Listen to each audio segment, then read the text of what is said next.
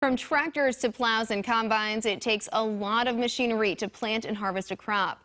Farming has changed a lot over the years, and that's especially true when it comes to the equipment that's used. And this morning's Flashback Friday, Joyce Terveen takes us back to August of 1982, where people gather to celebrate horsepower and old-fashioned farming.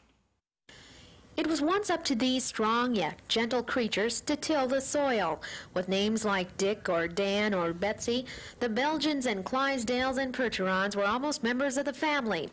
There are those in the region who have held on to that real horsepower and share that bygone beauty with others at this third annual Horsepower Day.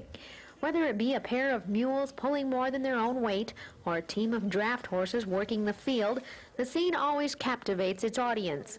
I think a horse is something that appeals to all age groups. The old-timers, because they've worked with them years ago, grew up with them.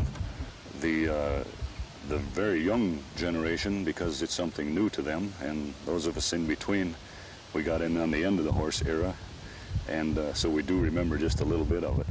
The horse owners here compete for awards, but many put their horses to work on some farm jobs. To them, the horse era has a certain appeal. It's very nice, and it's even therapeutic to be out there where you can hear the meadowlark sing and not have to listen to the diesel bellowing in your ears and the smoke fumes in your face. And there are those who watch with remembering eyes the powerful animals and tell each other those days of being harnessed to horsepower were certainly the good old days. I've talked with a number of them around here, and they said maybe the country would be in a little better shape if we'd be still going that way. Joyce Terveen, KELOLAND News, Jeffers, Minnesota.